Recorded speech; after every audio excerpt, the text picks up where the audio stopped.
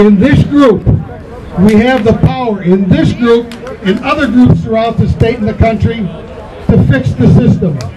We have to get behind our candidates and elected officials that will do this.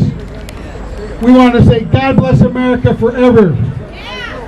We pledge allegiance to the flag. Really listening to us, and we're trying to make sure they know that we have free speech and we will be heard. The Constitution needs to be followed, that this government is set up for we the people, not we the governors, not we the rulers.